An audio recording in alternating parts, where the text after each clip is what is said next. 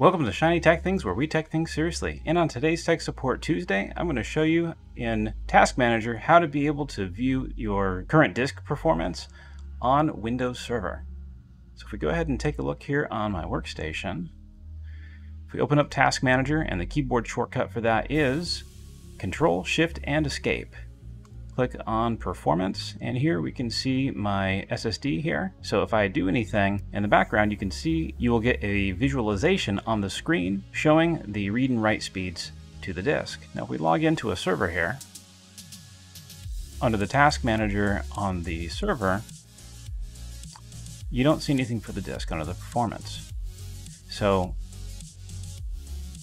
how do we fix that? Well, I'll show you. You want to go ahead and open up a command prompt,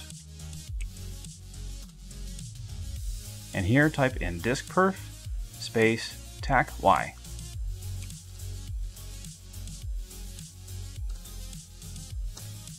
And then if we open up the Task Manager again, go over to Performance, now you can see it. Now if you want to disable it, you simply run the same command, but instead of hitting Y for yes, you put N for no. There we go. Let's open it again. And it is gone. Again, thank you so much, and I'll catch you in the next one.